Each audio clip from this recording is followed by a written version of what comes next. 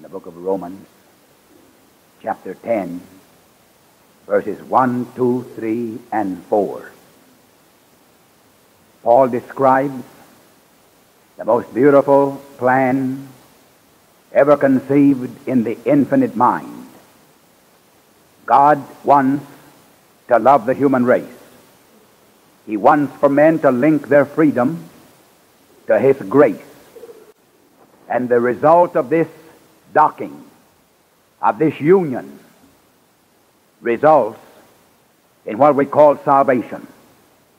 The plan of salvation is God's way of taking imperfect human beings and putting them into a perfect heaven, and infilling them with a perfect relationship of salvation that never dims or dies, that never fades nor fails. You know, a redeemed sinner is in a better shape, actually, than Adam in the Garden of Eden. A child of God has a more intimate position with God than Adam in the environment of the garden. Because you see, Adam could lose what he had. In fact, God told him, in the day you take of this tree, the forbidden fruit, you will die. But the child of God cannot lose what God gives him at the point of salvation. That's why in John chapter 10 and verse 27, Christ could say, "My sheep hear my voice, and I know them. They follow me, and I give to them eternal life." And by the way the word give in the Greek is the word didomi, which means a gift with no strings attached, says Dr. Vincent Taylor in a beautiful commentary on this scripture. I give to them eternal life. And then he said it a second way. They shall never perish. He came at it negatively. They shall never perish. And the word never in the Greek is a double negative. And that often is used grammatically in Greek to emphasize something, to stress it. They shall never, never perish. The child of God is beyond the touch of condemnation, not because of any merit of his own, but because of the greatness of God and the marvelous provision that He has made in salvation.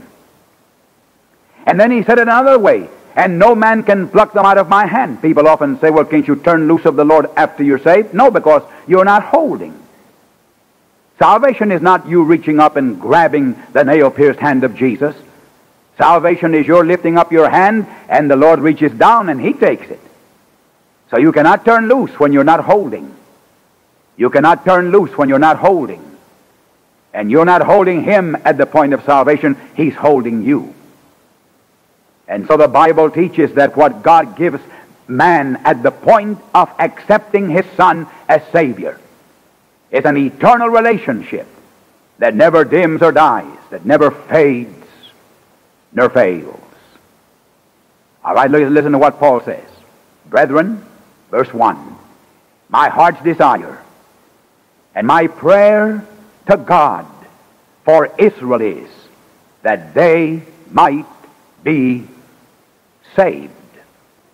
For I bear them record, they have a zeal of God, but not according to knowledge. For they, being ignorant of God's righteousness, they go about to establish their own righteousness, and they have not submitted themselves unto the righteousness of God. For Christ is the end of the law, for righteousness to everyone who believeth." Now, the plan of salvation which God gives the human race, the simplicity of it may mystify you.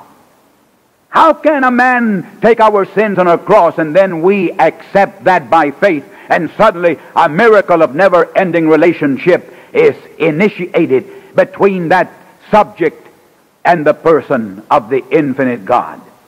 That may baffle you. But all you can do is to go through life singing "Amazing Grace, how sweet the sound that saved a wretch like me." Because that miracle that God introduces at the point where you accept Him is a miracle that cannot be deciphered by the energy of the human mind. No one can draw a blueprint of the grace of God. No one can decipher the mystery of infinite grace. In 1 Peter chapter 1 and verse 12, the writer said even the angels are baffled by it. They would desire to look into it. And the word to look in the Greek means to analyze it and to tear it open and to try to understand its anatomy and decipher its mechanics. But man cannot do it. He's just the recipient. All you can do is to furnish the sinner. God furnishes the Savior. And this beautiful and wonderful plan which God has proposed for every member of the human race and simplified it so everybody who wants to be saved can be saved is the object. It stems from His love for us. He loved us that much. That's why He made it simple.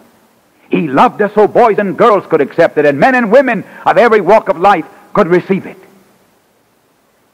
This wonderful way that God has of taking imperfect creatures and in one beautiful, magnificent stroke making them sons of God forever and giving them a place in a perfect heaven which they don't deserve. No wonder Paul could say in 1 Corinthians 15:10, by the grace of God I am what I am. The love of God, he said, is the only thing that makes sense to me. And the only thing that is worth living for and worth dying for is the grace of God. And the thing that makes life meaningful upon the earth is the wonderful grace of God.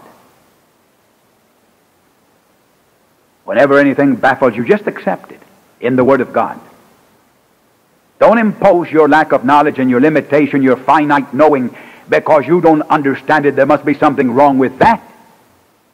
You put the blame where it belongs, upon your limited knowledge. You know, I used to have a preacher friend who used to say, the Bible says it, and I believe it, and that settles it. And for a long time I used to think that's a beautiful statement. The Bible says it. I believe it.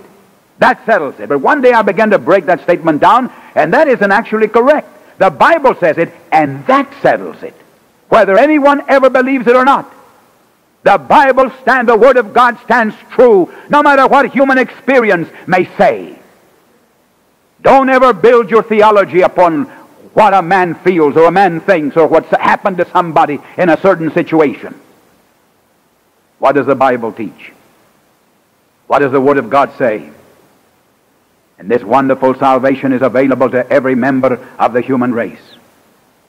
Though your sins be as scarlet, said Isaiah 1:18, they can be as white as snow. And though they be red like crimson, they can be as wool. You see, the minimum of the atonement can defeat the maximum of the fall. No combination of human corruptions can defeat the grace of God. Nobody can stand at the foot of the cross and say, I'm too hard for you to save. I'm too complex. I've sinned too much. Or I'm going to do this or that. Or I've done certain things. This, that, or the other. No combination of human corruptions can defeat the grace of God. God is equal to every combination of human sin in life. Though your sins be as scarlet, they can be as white as snow. Though they be red like crimson, they can be as wool. And so God takes men to heaven by a simple step of accepting His only begotten Son.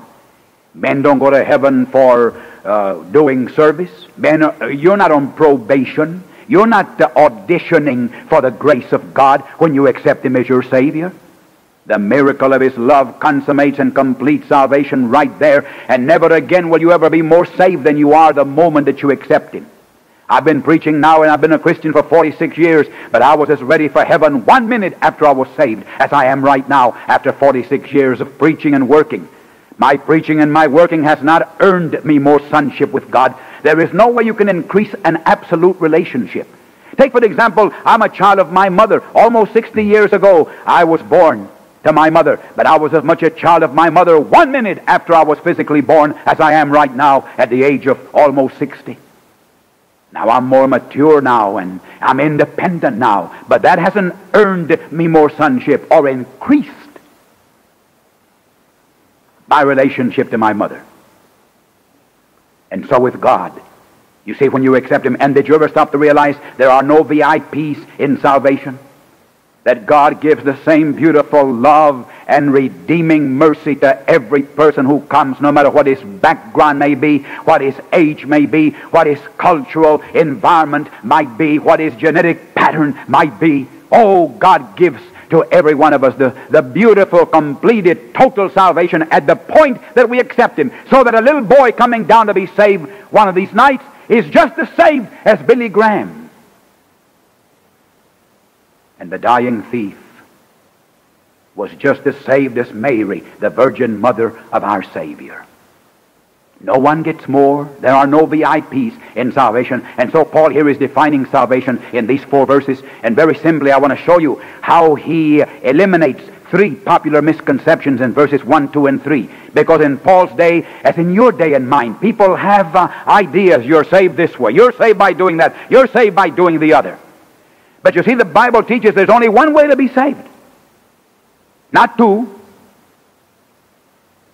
I was in Miami recently, and after the service, I had mentioned the exclusiveness of God's redemptive plan, that we're saved only through Christ and not by human effort or by human sincerity. And a woman came up to me and said, "Oh, I don't agree with that." She said, I live here in Miami, and said, for example, you can come into Miami by boat, and you can come in by plane, and you can walk in, you can come in by automobile. And she said there are many ways to come into Miami, and so I believe that it's the same with reference to heaven. And I had the joy of saying to her, "Sister, the only thing wrong with your argument is that Miami is not heaven." That's the difference. Now, you can come in many ways into Miami, but there's only one way to go to heaven. Jesus said, "I'm the way." John 14:6, "And no man comes to the Father but by me." And so in Paul's day, they had ideas you could do it this way, that way. And Paul is going to eliminate 3 popular misconceptions in verses 1, 2, and 3. And then in verse 4, he affirms the beautiful and the wonderful plan which God has given the human race. All right, number 1, may I begin by saying that we're not saved. We're not saved, number 1, and here's the key word, by race, R-A-C-E. We're not saved by race. Verse 1, brethren, he's talking to the Jews, the Israelites, the people of the covenant, the chosen people. He said, "Brethren, my heart's desire and my prayer to God for Israel is that they might be saved." And I can imagine when Paul said that, everybody gasped in the audience, looked at one another and said, "What does he mean by that?" Now, salvation's all right for the Gentile, and salvation is all right for the pagan, and salvation is all right for the outsider, but we're God's chosen people, and we don't need to be saved. And there was a popular misconception floating around that if you were a Jew, you were automatically saved. And Paul said, "No, sir, I'm praying." Nicodemus, the Pharisee, the Israelite, had to come, and Christ said to him, "You must be born again." You're not saved by generation, you're saved by regeneration. You're not saved by chromosomes, you're saved by Calvary. You're not saved by genes, you're saved by Golgotha. Salvation is not something you do for God, it's something God does for you. You're not saved by race. You know, John the Baptist became so irate at that popular misconception that one day in Matthew chapter 3 and verse 9, he pointed to a bunch of rocks and said, "God can take these stones and raise up children unto Abraham." They were boasting about their roots. They were glorying in their genealogy. They said, "Don't talk to us about repentance. We're in good shape. We're not outsiders. We're not Gentiles. We're not pagans." Paul said you need to be saved through Jesus Christ. I pray that they might be saved. And John the Baptist said, "God can take these stones and raise up children unto Abraham." We're not saved by race. Some years ago, I was in an airport. I was at an airport between planes, and I sat next to a friend, a man, and began talking with him. And I asked him, I said, "Are you a Christian?" He said, "Yes, sir, I'm a Christian." He said, "What do you think? I'm a heathen?" He said, "I was born in America, and America is a Christian country. Therefore, I am a Christian." And I had to say to this man, being born in a Christian country does not make you a Christian, no more than being born in a garage would make you an automobile.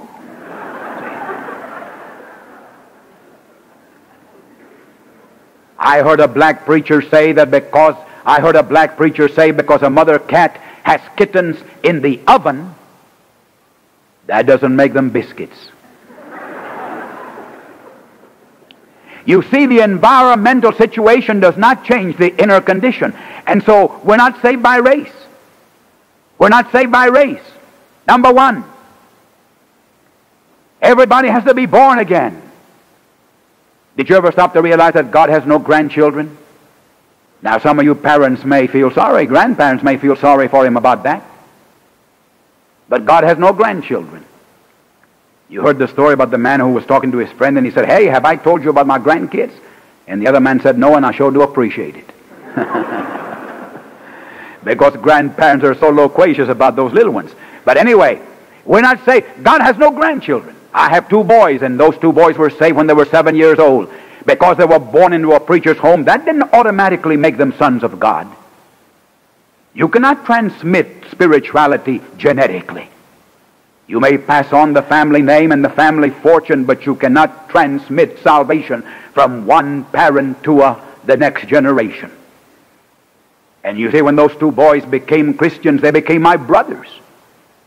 The spiritual experience reversed the relationship, and I'm their physical father, but spiritually, they're my brothers. Number one, we're not saved by race. All right, number 2, we're not saved by religion. The key word is the word religion. The next verse says, "For they have a zeal of God," talking about the Jews. They have a zeal of God, but not according to knowledge. Paul said, "My people are not atheists. They believe in God. Not only do they believe in God, they have an enthusiasm for him." The Greek word means to burn, to be energetic. They have an enthusiasm about monotheism. But you know, in James 2:19, the Bible says the devils believe in God and they tremble. That doesn't make them Christians because they are theistic. You know, we only have atheists among human beings. Demons are not atheists. They believe in God. They've seen his power. They have felt his presence. Paul said, "My people are religious." But you're not saved by being religious.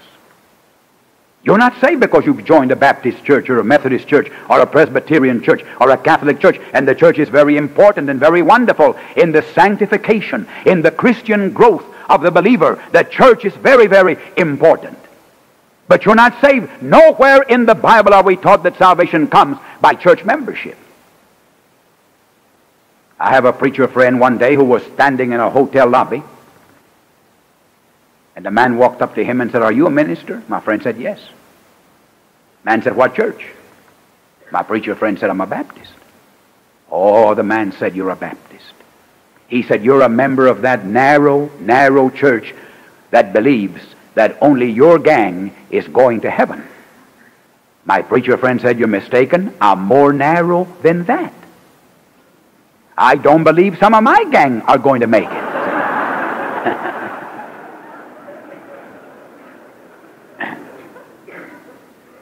So you're not saved by religion. You remember in the 7th chapter of Matthew in verse 21 that Jesus said, "Not everyone that saith, 'Lord, Lord,' because you have an orthodox vocabulary, not everyone that saith, 'Lord, Lord,' shall enter the kingdom of God, but he that doeth the will of my Father." You know what's the will of the Father for the unsaved man? To accept Christ as personal Savior. That's why in 1 John 2:17, the writer said, "The world passeth away, and the lust thereof. But he that doeth the will of God abideth forever." He's simply saying any man who accepts Christ as personal Savior will never be lost again. That's what he means. He that doeth, you see in 1 Peter 3:9, it says that God willeth that none should perish, but that everyone should come unto repentance. God wants every human being to kneel at the foot of the cross and be saved. That's God's desire, like it was Paul's desire for the Jews to be saved. And so you can say, "Lord, Lord," you can have the name on your lips and not have the reality in your life. We're not saved by religion. People say, "Well, I read the Bible and I pray and I go to church." So did Nicodemus. But Christ said you must be born again. And so number 2, we're not saved by religion. Number three, we're not saved by right living. Point number three, we're not saved by right living. We're not saved by right living. Verse 3, for they being ignorant of God's righteousness, God's salvation, God's perfect transmission of His own righteousness and perfection to the credit of the unsaved man by imputation, by transfer. They're ignorant about that. What happens? They go about to establish their own righteousness. And Dr. C.H. Dodd, who's done the best work in the Greek in the book of Romans, says the word established there, the word dasis, is an architectural word. It's the word of a builder, a man putting a stone and then putting another one on top of that, and according to design, creating a structure. And so they get busy. And they say, I'm going to do it. I'm going to save myself by not being bad, or by being good, or by doing good works. They go about to establish their own righteousness, and they have not, listen, submitted themselves unto the righteousness that comes from God. And the word submit in the Greek is the word hupago. And Dr. C.H. Dodd says that's a military word. It's a word meaning surrender. It means I give up. I cannot do it. You do it. You take over. That's what it means to submit and to say, Lord, I cannot save myself. A man can no more save himself than a flat tire can fix itself. A flat tire can be fixed, but somebody else must do it. And a man can be saved, but somebody else must do it for him. And so we're not saved by human goodness. As wonderful as human goodness is. But all the Bible is vociferous at this point. Remember the second chapter of Ephesians and verse 8, for by grace are we saved through faith, and that not of ourselves. It is the gift of God, and not of works, lest any man should boast. Now, he said, after you're saved, we are His workmanship, created in Christ Jesus unto good works, that God hath before ordained we should walk in them. So good works are the result of being saved, not the condition for it. And so we're not saved by human goodness, by loving our neighbor, by paying our debts, by being honest. Remember Titus 3:5, not of works of righteousness, which we have done, but according to His mercy, He saves us by the washing of regeneration and the renewal of the Holy Spirit. And so salvation is something that God does for us. And we cannot do it for ourselves. Now, loving your neighbor, paying your debts, and being honest and being good is magnificent. And everyone should practice that humane conduct on a horizontal level that would help society in a great way. But to verticalize what's horizontal and to say, Lord, you have to accept what I do for my fellow man as salvation, then that, of course, when you do that, you're making human goodness the worst form of human badness. You remember in the 7th chapter of Matthew I referred to a while ago, in verse 20, He said, in that day many shall come and say, then we cast out devils in your name, and in your name we prophesied and performed wonderful works. And He said, depart from me, you workers of iniquity. Wait a minute. They were doing seemingly, apparently, on the surface, good works. But whenever you put good works in the place of divine righteousness, you have done the most horrible thing you can possibly do. You are a worker of iniquity, because you're saying, God, the cross of Jesus, on the crucifixion of Christ, was an appendage. It was unnecessary. I can save myself by human goodness. I can save myself by being nice and kind and decent. And I repeat again that these practices are commendable on the human level, and I am not depreciating the value of being courteous and being kind and being loving and being helpful. But don't ever make any combination of human goodnesses equal what God did for the race on the old rugged cross. You see, Christ died because there is no other way. And Calvary stands as a mute reminder that salvation comes by the love of God and not by the life of man. That salvation comes by the grace of God and not by the goodness of man. That salvation comes by the provision of God and not by the purity of man. And so, we're not saved by right living. You know, I have often said if you could resurrect the 1,000 best people that ever lived, call the roll. Let's call the roll. Mary, the Virgin Mother of our Savior. Paul, the great apostle. Simon Peter, the wonderful man. And come all the way down through history and resurrect the 1,000 best people that ever lived. And then from each one take his best. And then synthesize those 1,000 goodnesses into one human being. Wouldn't that be a terrific person with all that combined character of all the ages wrapped up in one person? If that could be done, that person with all that synthesized character would still have to kneel at the foot of the cross and say, Lord, be merciful to me, a sinner.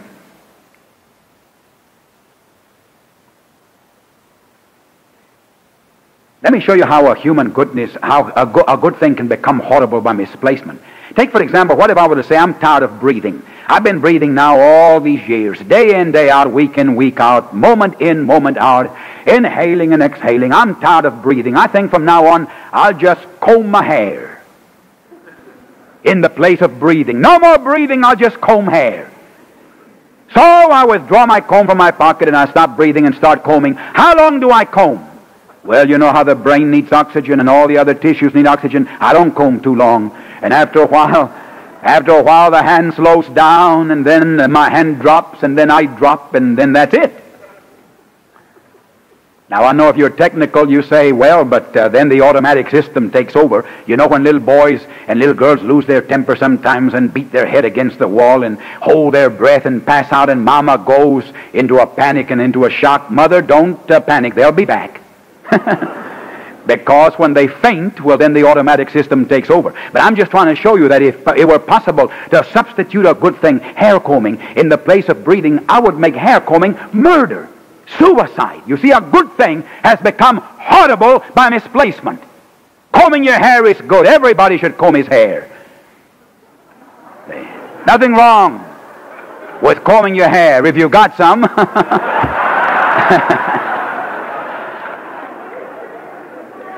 But hair combing is no place for breathing, cannot take the place of breathing. Never, never. And so salvation, the salvation that God offers the human race, the salvation God offers the human race is, you cannot replace it by human activity, by human goodness. And so men are not saved by race, men are not saved by right living, men are not saved by religion. Number 4, men are saved by a Redeemer. There's the answer. Christ. Look at verse 4. Christ is the end of the law. And by the way, the phrase end of the law, telos ton nomon, means the end of men trying to do it for themselves, or living by rules and keeping commandments and not doing this and doing the other. That Christ ended all that, because by his cross he was simply saying you can't do it that way. For righteousness or salvation to every one who believeth. And that's why in Acts 4:12 Peter could say, neither is there salvation in any other, for there is no name under heaven or given among men whereby we might be saved.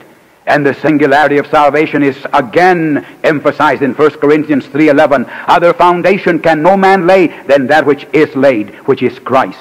And John 1:12 tells that same story. He came unto his own, and his own received him not, but to as many as did receive him, to them he gave the authority to become the sons of God, because they believed on his name. When the Philippian jailer came to Paul and said, what must I do to be saved? Did Paul say, give up your sins? No. Did he say, start doing good works? No.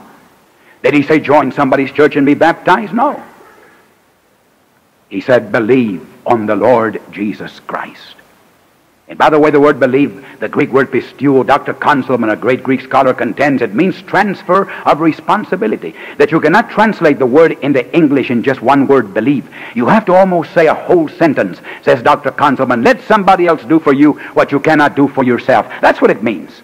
It means you're saying, Lord, take over, take over. I cannot save myself. I trust you. I put my faith in you. You know, before he was born in Matthew 1:21, Christ came to Mary. Rather, an angel came to Mary while she was carrying the fetal Christ in her body and said, I've got a name for your baby.